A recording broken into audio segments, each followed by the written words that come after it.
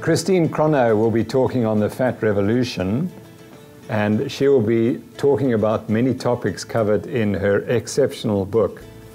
In her book, she addresses why did she use the term the fat revolution, and she says because the majority of women and many men struggle with their weight if they eat a low-fat diet, because people diagnosed with heart disease often receive exactly the wrong advice for their health, because we are suffering from man-made diseases, i.e. nutritional diseases, that we can really only correct by changing what we eat.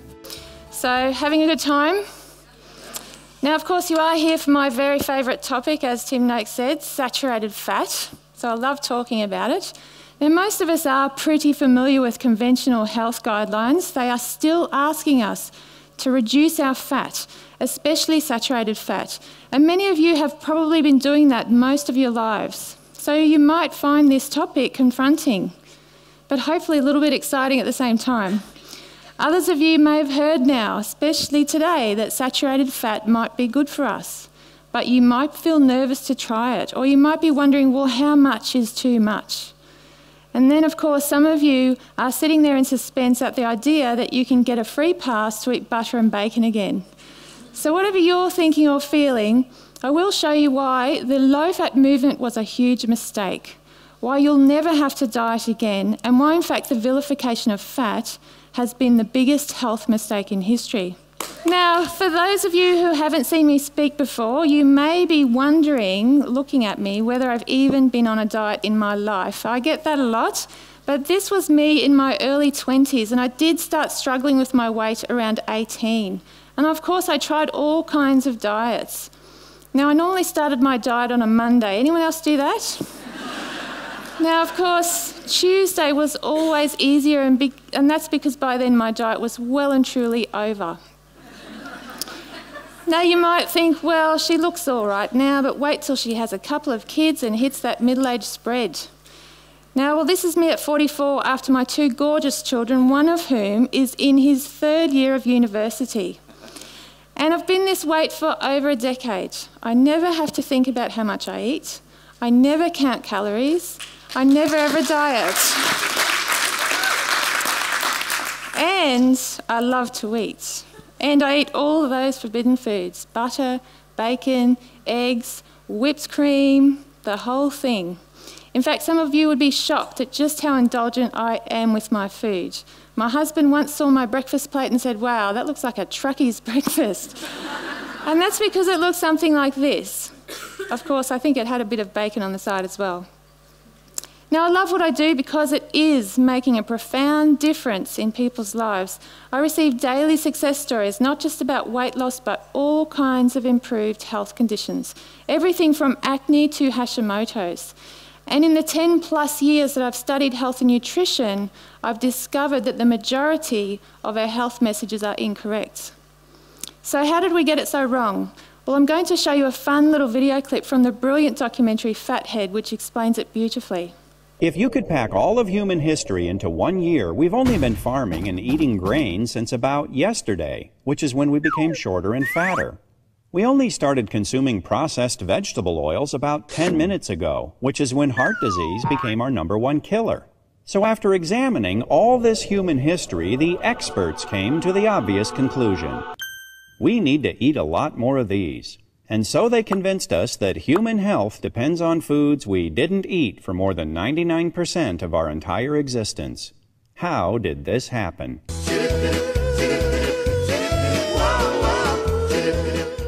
In the 1950s, a biochemist named Ancel Keys published a study that compared heart disease and fat consumption in a half-dozen countries. The more fat, the more heart disease. The trend line was unmistakable. Just one little problem.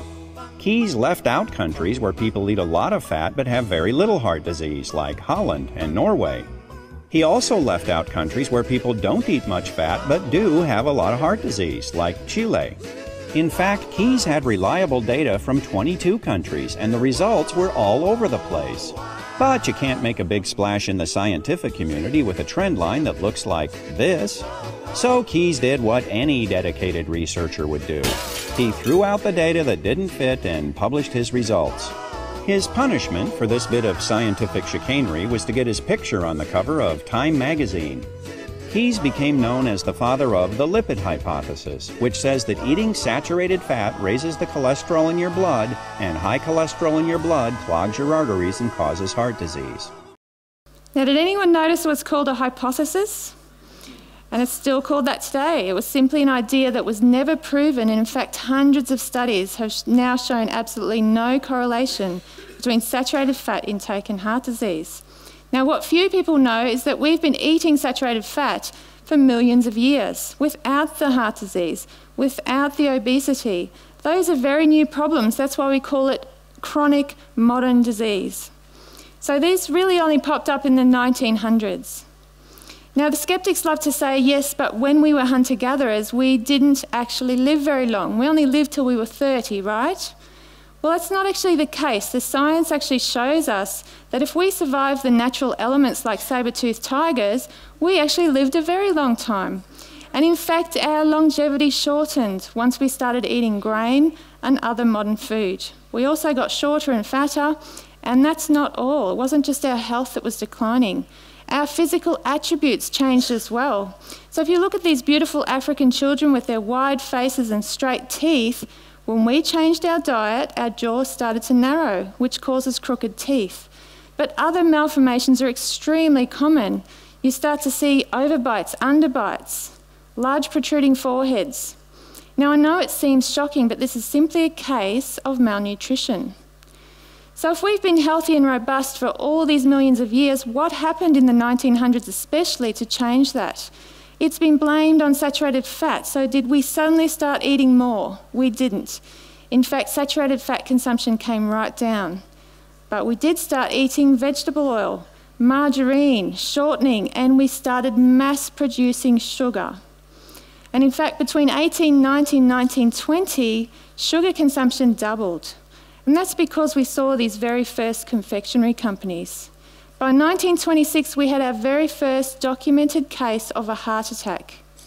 And by the 1950s, heart disease was common, and it had experts scrambling for a solution. Unfortunately, they picked the wrong one. So what is the truth about saturated fat? Well, surprisingly, saturated fat is not what's making us fat. Now, how can that be if it's got more calories than protein and carbohydrate? Well, different calories actually act differently in the body. Some prompt our body to store fat and some don't. That's why it's meaningless to count them, because they act differently. And in fact, surprisingly, saturated fat is the least likely food to possibly cause any kind of fat storage. So what's the real culprit? Well, when we eat sugar and carbohydrates, we have to, of course, produce insulin, which then takes the glucose where it needs to go in the body.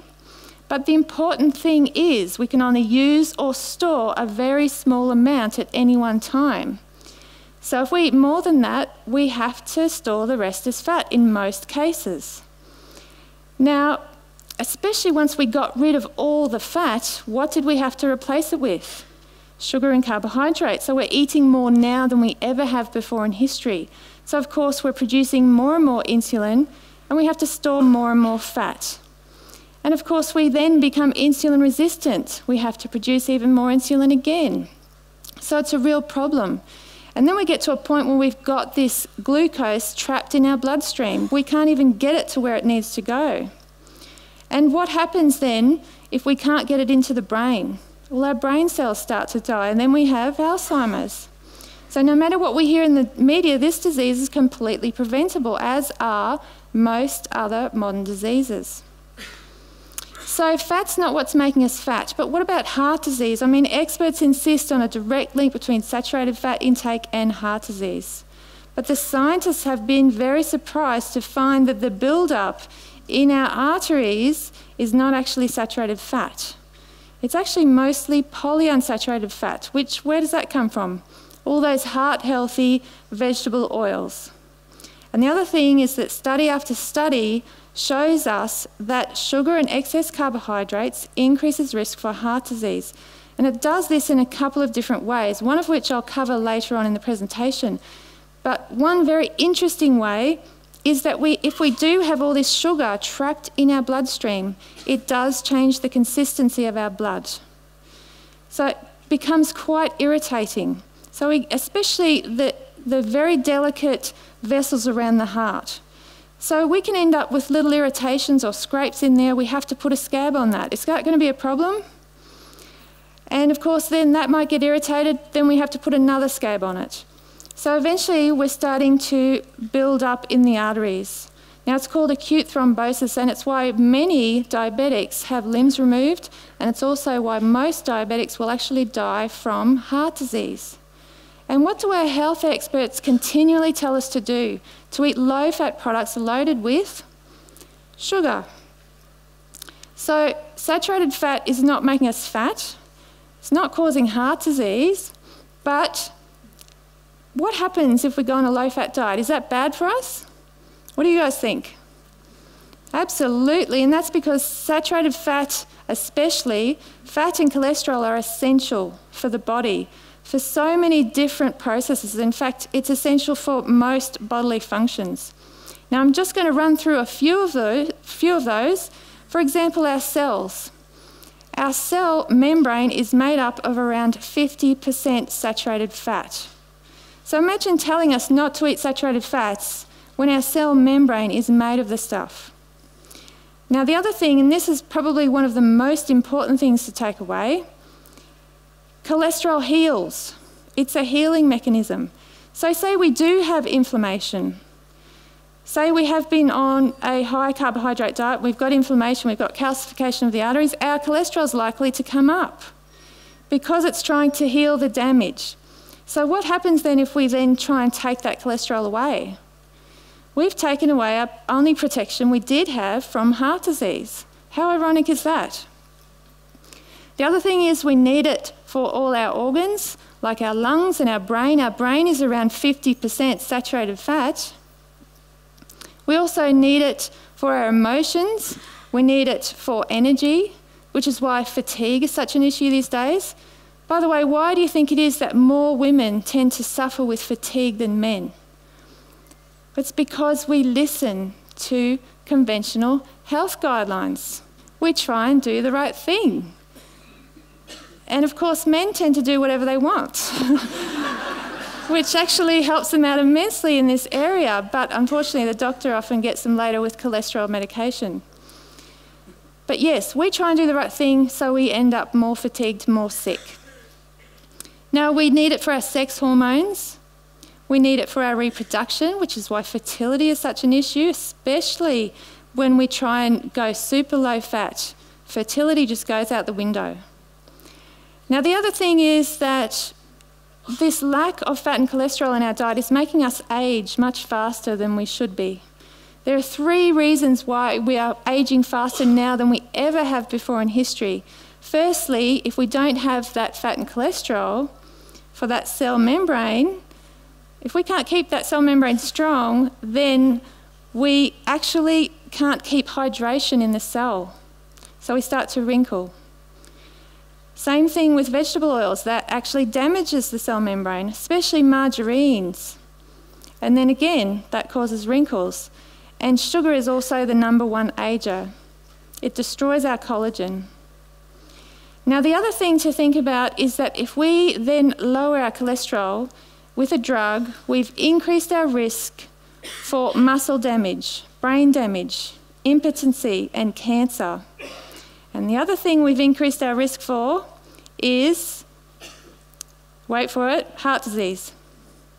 Now, how surprising is that? Now, that's because those drugs very effectively lower our cholesterol, but they increase our risk of atherosclerosis by 3. Interesting, right? Now, the other thing is that if that low cholesterol itself increases our risk for premature death. And that's a fact that's never been contradicted in any scientific study or paper. So why does no one know about it? It's because cholesterol medication is the biggest selling prescription medication in the world. Scary, right? Now, hopefully we've established that we need fat and cholesterol, but can we have too much of it? What do you guys think? I know you want to say yes or no. They're too scared. Well, surprisingly, the answer is no, we can't. And I know that's going to be a shock. But there's a few different reasons. Firstly, when we eat fat, we produce our fullness hormone, CCK. So it's when we take away the fat, we've got a huge problem, right? That's why we can eat an entire packet of biscuits or cookies and then go to the fridge afterwards and say, what's there to eat? Now, it's a completely different story with fat. That's why you can start your day with 3 eggs, bacon, camembert cheese, butter, and you can easily go till 2 or 3 in the afternoon without eating. So the other thing is that primal groups like the Inuit or the Maasai, they actually thrived on extremely high fat diets. So around 70 or 80% of their calories as fat. And they had no sign of heart disease, no sign of obesity. Now I know this is a hard concept to get our head around, so hopefully this will make you feel better. In addition to other fats, our family does consume over 2 kilos of butter every single week. And as you can see, it's not causing a weight issue. Now, just in case you think that we're exercising it off, it's not even about the exercise. And that's because if we are fattening ourselves with the wrong foods, no amount of exercise is going to help. That's why you can go to any gym anywhere in the country and see the same people week after week doing the same thing and their weight doesn't change. It's also why you can see elite athletes who are overweight. They hardly need more exercise, right? And in fact, Terry here is a fantastic example because she always loved to exercise. She was exercising on the left and she was exercising on the right. But the results of that exercise did not show until she changed her diet. So how are we all feeling? Still breathing? Now, of course, people often find this information life-changing, and why wouldn't you? It's an end to dieting, it's an end to deprivation, it's an end to all that rubbish. But of course, you'll go home and there'll be lots of voices around you to tell you why low-carb, high-fat has got to be dangerous. So I'm going to run through some of the most common objections you're likely to hear about why this diet is probably going to kill you. Now, unfortunately for the people who were in the medical conference, I did run through some of these things before, but fortunately, they're really fascinating, so you'll enjoy it. So, firstly, the first thing they often say is, if it tastes good, it must be bad for you, right? Now, let's think about this for a second. How ridiculous. How did we become the only species on Earth that decided we needed to eat a tasteless, boring diet that we were not attracted to in any way in order to be healthy and a good weight? Do we see animals having to be coached on how they need to eat? Or do they just know what they need to go for? Now, we are attracted to fat because it's good for us. We actually crave it because we need it. Now, you might be thinking, well, what about the sweets? We also like the sweets, right? But back in the day, we only had access to certain sweets. So that kind of told us if something was safe to eat, if it was sweet, it wasn't toxic. But now, of course, sweets are everywhere, and that's a bit of a problem. But back to the fat, we crave fat because we need it. Now, this is a big one, and of course, having a blog where, I'm saying a controversial message, I often get people or trolls on my website, right? Now, I can't tell you how many times people have said to me, man, I'd hate to see your insides. Well, I hate to break it to them, but it's actually the other way round. And that's because loads of excess fibre, which they've told us we need, is actually extremely damaging for the bowel. And in fact, does anyone know how it makes us regular? It actually has to tear holes. The roughage tears holes in our bowel wall, which releases a mucus which helps everything pass through. How fantastic. Now, unfortunately, not only is that extremely damaging, but it creates a fibre dependence. And then what happens if you go low carb, high fat? You take away all that fibre that you're dependent on, what happens? And then, of course, the skeptic says, well, see, I told you the diet was bad for you, but it's not actually the diet, it's the fibre damage. Now, if we've only got a small amount of fibre damage, then low-carb, high-fat's extremely healing because fat's extremely nourishing for the bowel. Those people with the most fat in their diets have the healthiest bowels, for sure. And in fact, people sometimes take coconut oil and it helps everything happen. Now, but if there's a lot of damage, and unfortunately that's the case for a lot of people these days, then we have to really support that bowel while it heals. Now, I've written very easy solutions for how to do that in the Fat Revolution, but it's important to do it. Otherwise, we can stockpile around 5 kilos of extra waste in our bowel. Not only that, we start recirculating toxins. It's not a healthy place to be. So it's really important.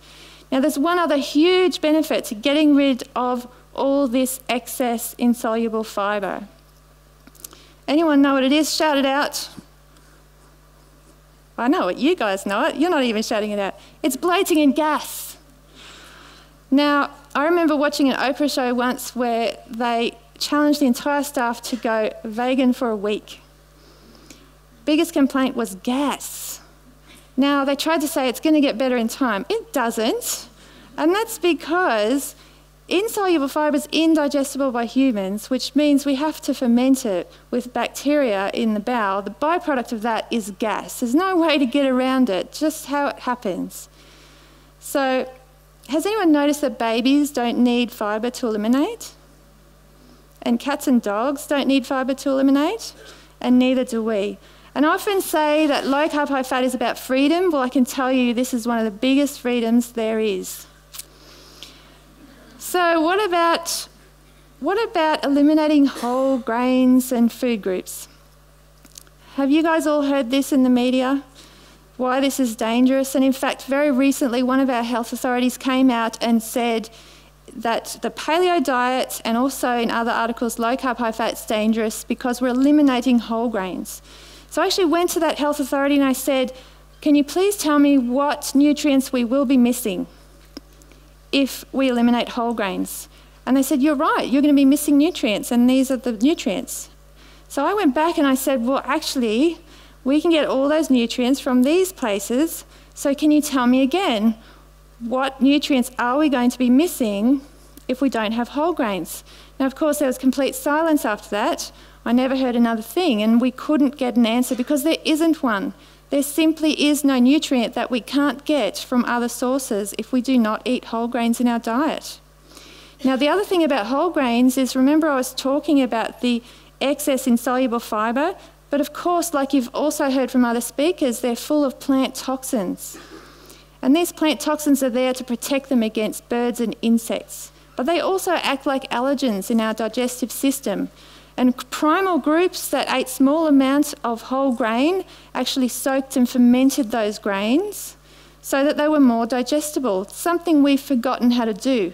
Not only that, they want us to eat between 6 and 11 serves every single day. Is it any wonder that we've got an absolute epidemic of IBS, leaky gut, and all kinds of digestive issues?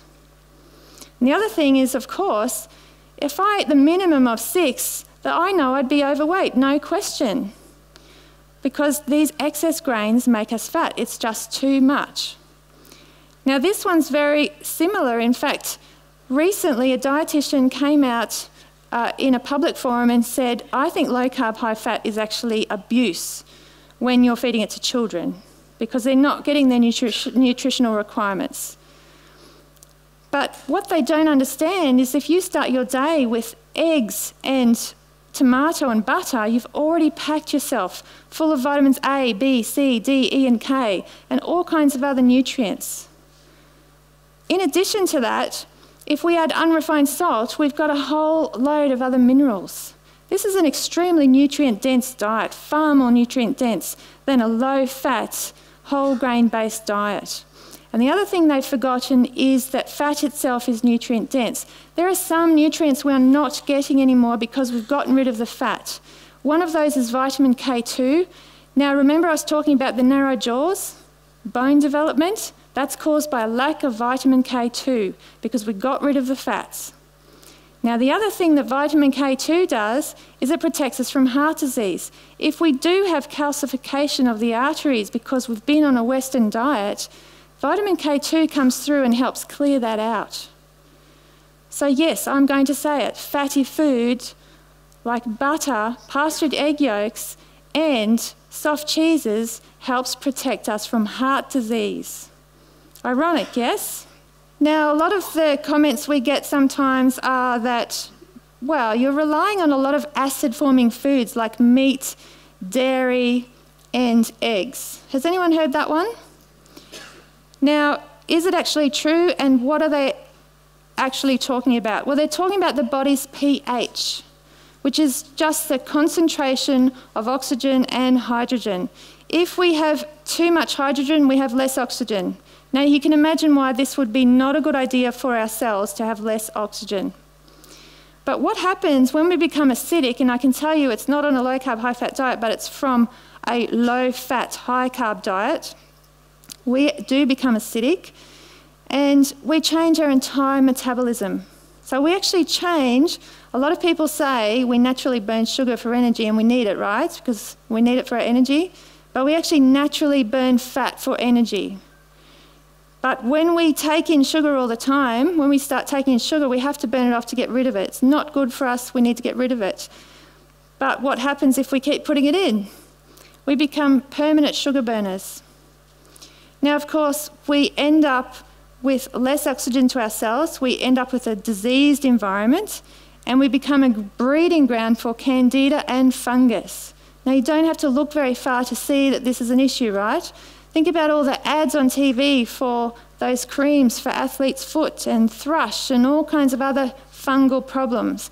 It's not because we stepped on something in the bathroom floor, it's because we've got candida on the inside. Now, the other thing is that we start having connective tissue breakdown. Now, this is especially important for athletes, and it's often why many athletes have such a short career. Because we think as we get older that, you know, we start to have injuries. We actually got connective tissue breakdown in a lot of cases. Now, the other thing that happens is, of course, collagen is a connective tissue. So we get premature aging.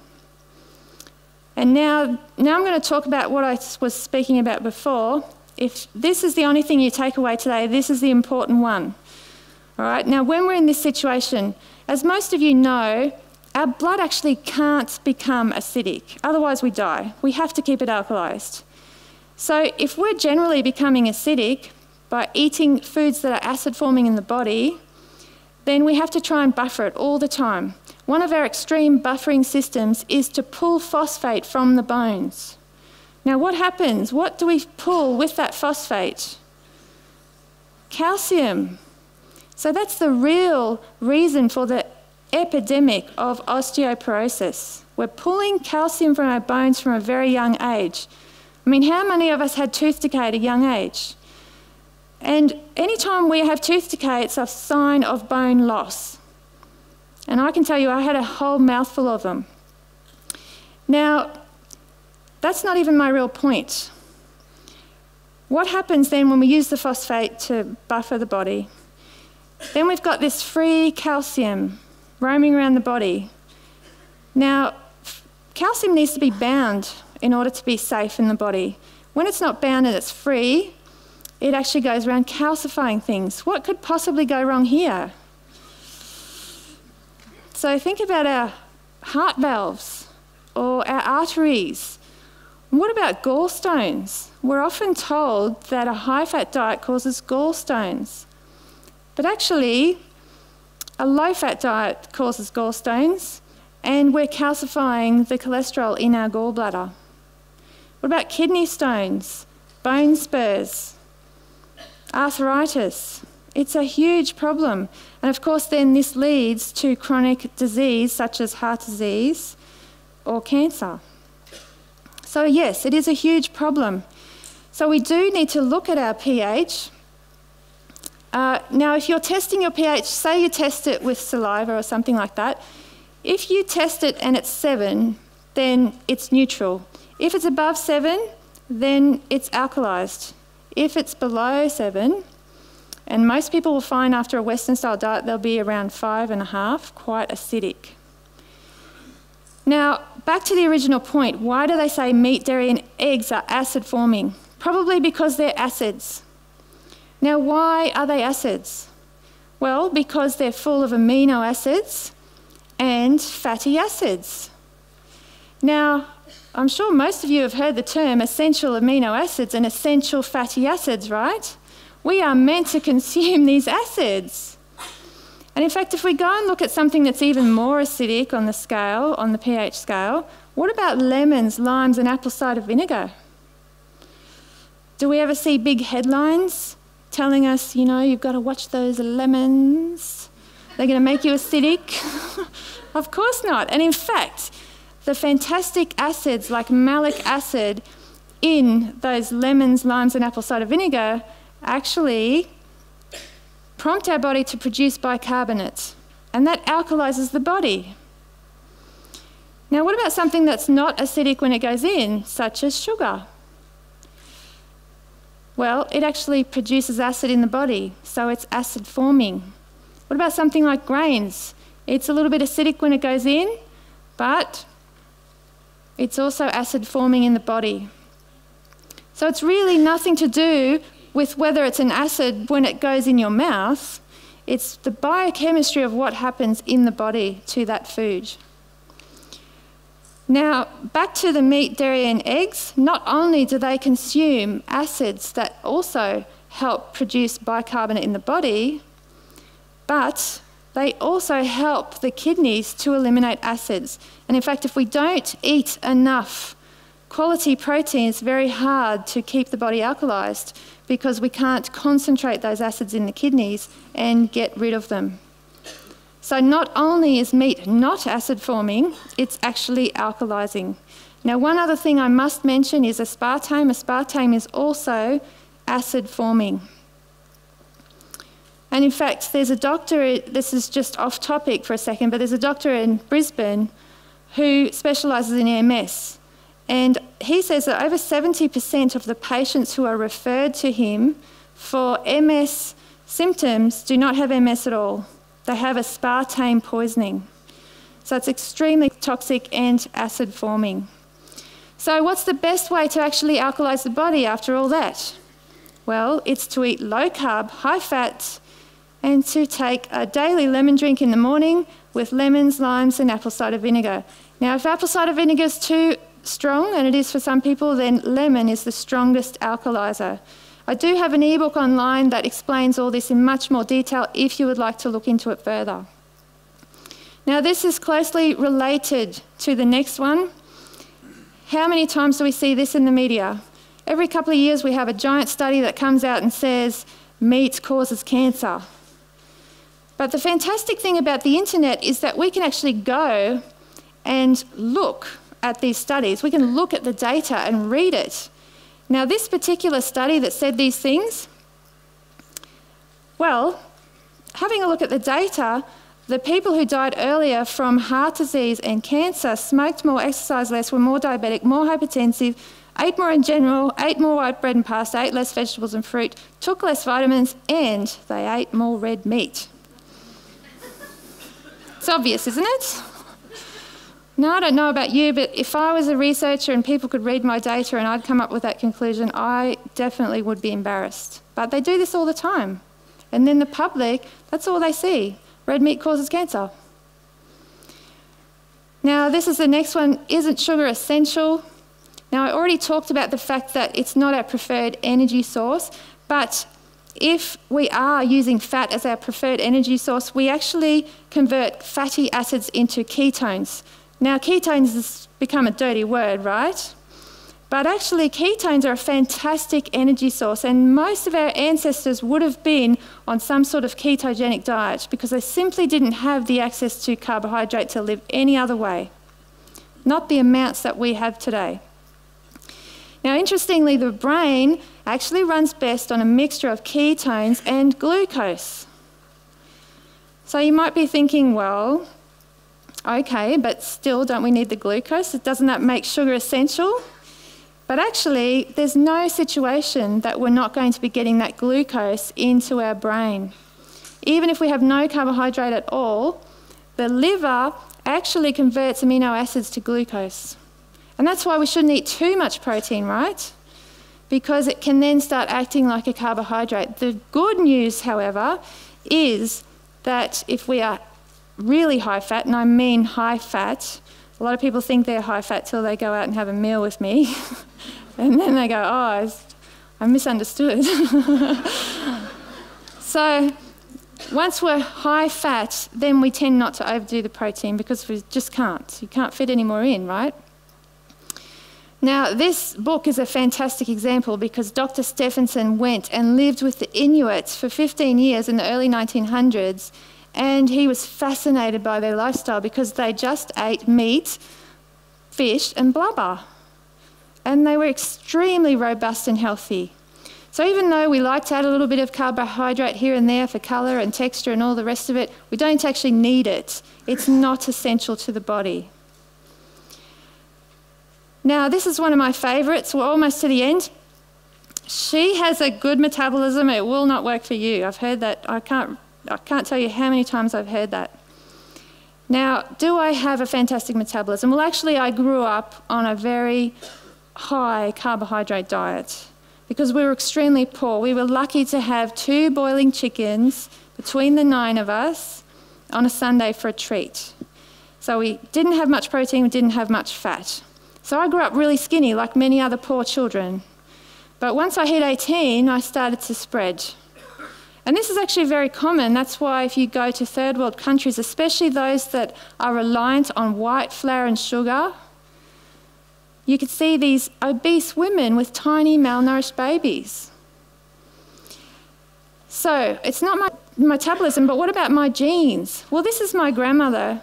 She actually struggled with obesity and diabetes her entire life. Now, we only have this one photo of her because she refused to have her photo taken. You know, we all know what that's like, right? When we're heavier than we like, we don't really like to be in pictures. Well, she was extremely proud of herself because she got down to 82 kilos. Now, she did that because she went to the doctor and the doctor told her to eat nothing for 3 days, fast for 3 days, and then to go on a calorie-controlled diet, 600 calories a day. She did that for a long, long time. Of course, she lost the weight. She was extremely proud. But we all know that's unsustainable, right? You can't live on 600 calories a day for the rest of your life. So again, she gained the weight back plus interest. Now, the interesting thing about my grandmother is that she only ever had diet or low-fat food in the house, ever. But now, of course, we know that that food was making her fat. Extremely sad. She struggled with this her entire life and she was over 150 kilos when she died. What about my other grandmother? Now, she actually never became overweight because she refused to. She said she was never going to be over a size 12 and that was that. But she used to say, no thank you, I have to watch my girlish figure. Now we thought that was quite cute, you know. When I was 18 I thought, what a cute grandma, you know. But how sad, she spent her entire life dieting. Now of course years later she had a stroke. And why do I say of course? Because we've known for a very long time that low-fat dieting, especially for extended periods, increases your risk for stroke. After she had her first stroke, she ate even less because she couldn't move, so she ended up having another stroke. Extremely sad. And of course, she also died prematurely. What about my own mother? Now, I remember her when I was growing up, she was always thin, but bless her, she followed in her mother's footsteps, always dieting. I remember her grapefruit diets. Anyone know that one? You know, the half a grapefruit for lunch with brown sugar on top, for breakfast, and then half for lunch, brown sugar on top again, and then a low-calorie dinner. How fantastic. And she was thin, but now she's over 90 kilos. And she hates it. She calls herself a fat pig. How common is that? It's really sad. So now, of course, she's damaged her metabolism, she's damaged her thyroid, she's damaged her hormones. So now she really has to go super, super, super low carb to be able to fix that. So I know for a fact, knowing my family history and also my metabolism, that if I had not changed my diet when I did, I would definitely be overweight now, if not obese. So this is the last one. If it's so fantastic, why doesn't it work for everybody? Well, I actually think it does work for everybody, and I'll tell you why in a minute. But there are some mistakes we can make on low carb, high fat that can prevent weight loss. Number one is constipation. Remember I said before we can hold around 5 kilos of waste in our bowel. Also, when we recirculate toxins in the system, we protect our organs from toxins by holding them in the fat cell. We're not going to want to get rid of our fat cells if we are holding onto toxins. The next one is artificial sweeteners. Again, they're very, very toxic. So we're going to be wanting to protect ourselves from the toxins, especially after a while and we've had a lot of build-up. Aspartame toxicity is very well documented. Not balancing pH is another big mistake because some people who go low carb, high fat, they naturally balance their pH. It just happens, especially if they have acids in their diet, because it's a better diet. But if we don't have acids in our diet, then we do have to actually think about balancing our pH by taking a daily lemon drink, etc., etc. Again, if we are acidic, we hold acid waste in our fat cells, which means we're not going to want to get rid of the fat. Now, to me, this is the most important one, healing. So this is especially relevant to many of the women out there. If we think about this, how many years have we all dieted? You know, most people start at a very young age. My daughter is 14 and she's got quite a few friends of hers who are dieting already. It's really sad. But when we diet, our thyroid has to slow down. Our metabolism has to slow down. And we start protecting our fat stores. We start using muscle for energy instead. We protect our fat stores. So what's that going to do when we go back onto normal eating, whether it's low carb, high fat or not? What are we going to do? We gain back the weight we lost plus maybe a bit extra. And that's normal. So sometimes we have to give ourselves time to heal. How many people out there have noticed that men tend to go on low carb, high fat, lose weight like that? And then the women are going, what? This is totally unfair. What's going on? But in most cases, men haven't spent their entire lives dieting.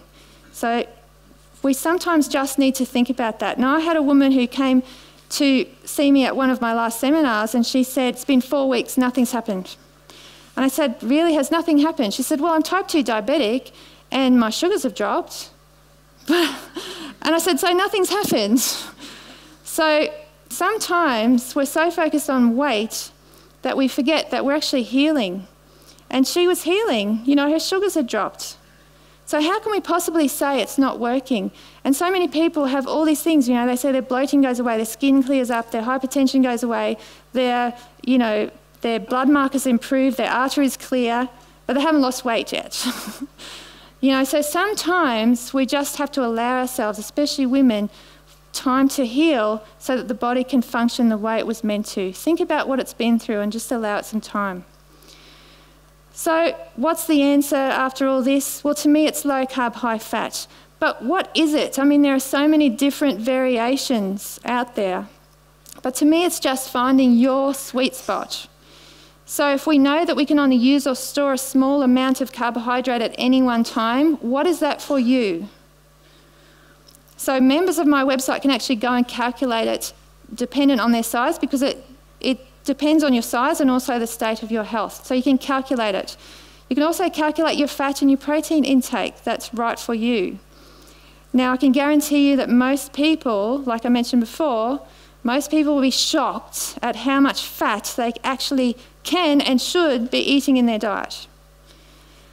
Now, the other thing is the state of our health. If we are insulin resistant, for example, we react completely differently to carbs than other people do, than healthy people do.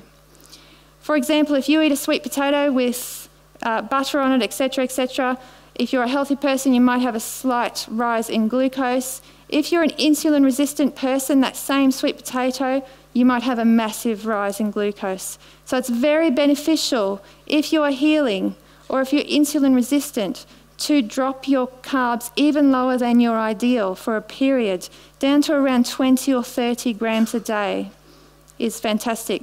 Now, if you do that for a period, if you do it for long enough, then you will remain in that fat burning state.